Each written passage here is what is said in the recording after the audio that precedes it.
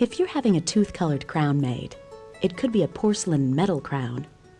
Or with new technology available today, it could be an all-porcelain crown.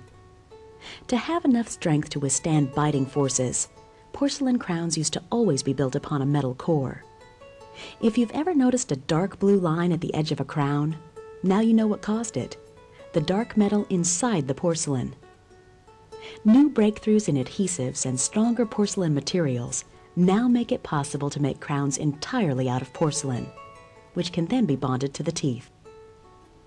All porcelain crowns maintain a translucency that makes them hard to tell from natural teeth. Without metal, the problem of a dark line at the edge of the gums is eliminated. This allows us to place the edge of the crown above the gum line, and that's healthier for your tooth and gums. When you want to improve your smile, all porcelain crowns are a beautiful and natural-looking choice.